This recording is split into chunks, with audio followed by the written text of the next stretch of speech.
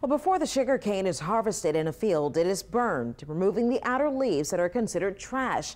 But this could be the last production of sugar cane on this land in St. James, as it's the proposed site for the $9.4 billion Formosa Petrochemical Plant.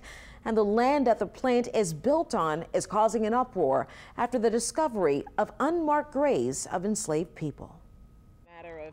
Sharon Lavigne is the director of Rise St. James, a grassroots community group opposing the building of another industrial complex in St. James. What's that like for you?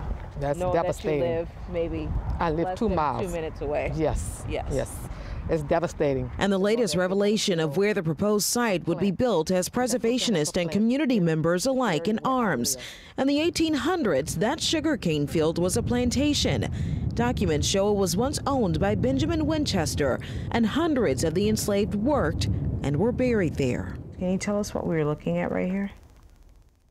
So this is a map of where they thought the Acadia Cemetery was. Pam Spees of the Center for Constitutional Rights says archaeologists with the state's Division of Archaeology confirmed the burial site after an independent archaeologist working on a separate project reached out. The difference is that now there's a way to map some of these cemeteries. Archaeologists asked Formosa to focus on 2 unmarked sites, the Acadia Cemetery and Buena Vista Cemetery.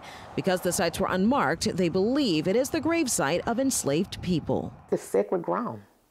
That's people that was buried there. That's not animals. And their supplemental environmental assessment statement submitted to the Louisiana Department of Environmental Quality, Terra Explorations, the company contracted to do the archaeological survey, confirmed 4 human burials, several grave shafts, historic posts, and cultural material. The confirmed burial site already has a pipeline running through it from years ago.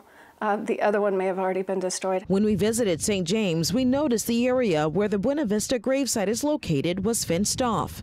While both the state and Terra Explorations doesn't believe more surveys need to be conducted for the Acadia Cemetery, Spees isn't convinced. It's quite possible that there are grave sites out there that could also be disturbed and desecrated through construction inadvertently. It's a possibility that Spees and Lavigne hope leads the LDEQ to pause permit applications for the petrochemical plant.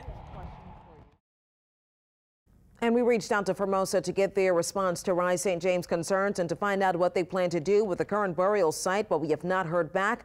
In the meantime, Rise St. James says they want the DEQ to not grant air permits to Formosa until the remainder of that land is searched for more burial grounds.